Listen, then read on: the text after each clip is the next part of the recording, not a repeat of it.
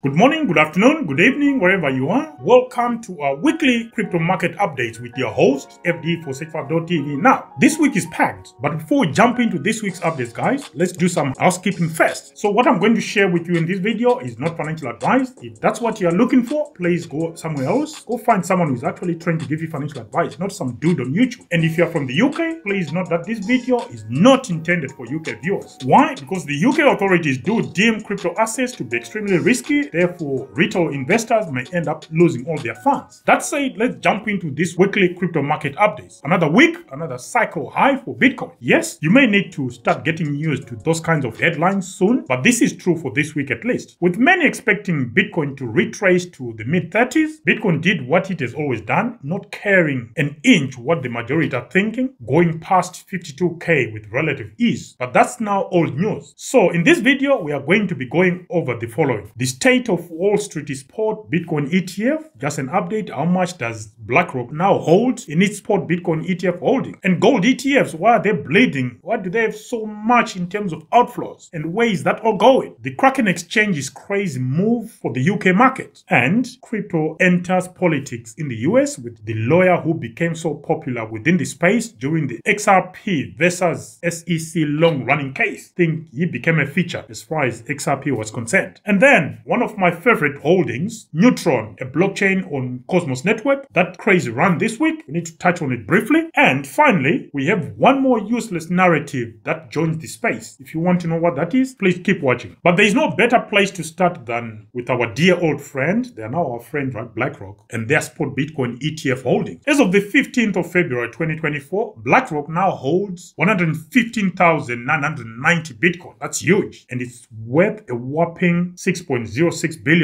Now, let's take a moment to appreciate what's happening here. In just over a month, BlackRock have amassed over 100,000 Bitcoin, and that is before the marketing efforts of all providers go into overdrive. That is scary. It's a scary prospect. Good, but in a scary way. They were always going to win this one, weren't they? If you ever doubted that, you were listening to the wrong people, because we kept saying, yes, it got 11, but there is going to be one winner. Even after the first week of trading, we called it. Anyway, one more noticeable change in this week's update is the fact that Greyscale's assets under management, or AUM, actually went up by around $3 billion.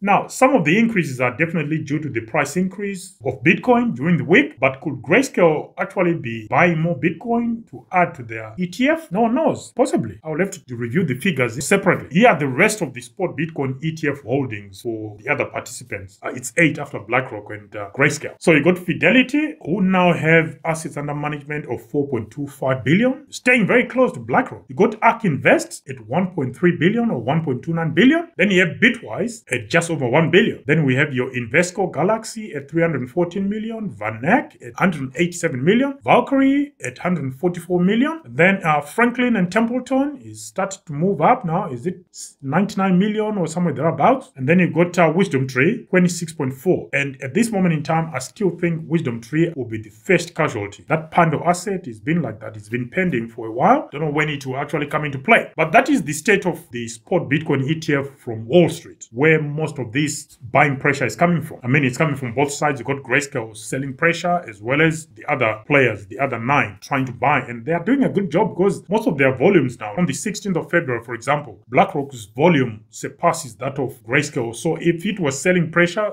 that volume, it was all absorbed by BlackRock. But then there might be some selling as well within the BlackRock. It's not all buying, because they are trading. I don't know whether the regulations actually stipulate how long they need to hold them before they start selling them. Anyways, you can see Greyscale's volume has been surpassed by that of BlackRock, like I said, and other ETF providers have been on the increase as well, including, like I said, even Wisdom Tree. Now, let's move on to the crazy news coming out of Kraken as far as the UK market is concerned. I understand that they have now required users to declare their self-custody wallets. In other words, a backdoor to try and KYC self-custody wallets. What's happening in the UK? God, that's why everyone's going to Dubai now.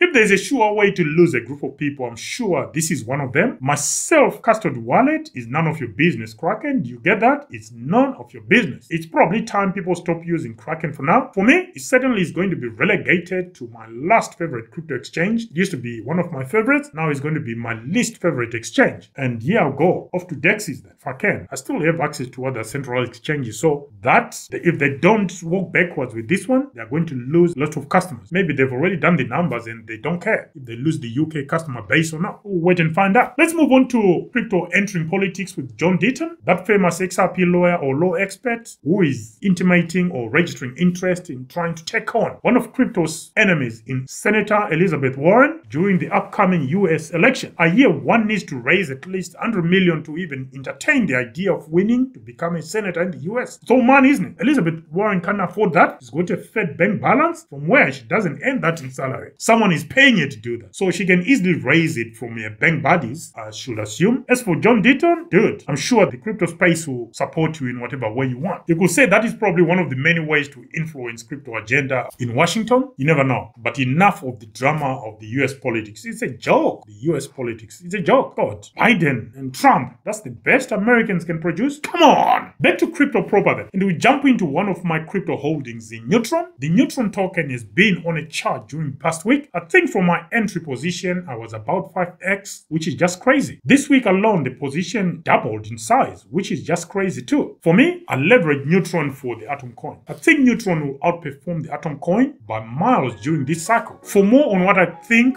the Neutron token will get to price-wise, please go watch our videos on price predictions for 2024. I'll leave some links for you to go and check it out. And finally, one of the most useless narratives to ever grace the crypto space. I'm talking of the ERC-404. Yes, some people made a killing, but those were the lucky ones. Everyone else, look at those charts. I've been following this narrative from the beginning, and I can safely say this is not for me. Straight out of a scammer's book. Look at most of the charts. I've seen meme coins with better price action than some of these. In my honest opinion, the only winners here are the creators and the paid up crypto influencers. What do you think? Do you make any money out of investing into ERC-404? Please let me know in the comment section. Until the next one, guys, this was your crypto weekly market updates from your host, FD for SearchPath.tv. Signing out for now. Bye.